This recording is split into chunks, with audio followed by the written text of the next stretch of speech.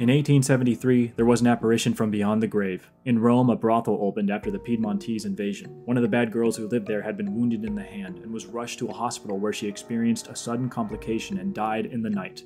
At the same time, one of her companions, who was ignorant of what had happened, uttered shrieks of despair to the point of awakening other inhabitants. The dead girl had appeared to her surrounded by flames and said, "I am damned, and if you do not wish to be like me, leave this place of infamy and return to God."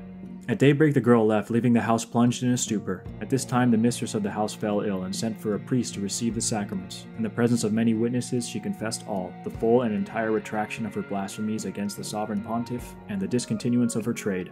She received Holy Viaticum with great sentiments of repentance and humility. Soon all of Rome heard the news, and the ungodly ridiculed these details while the good profited by them.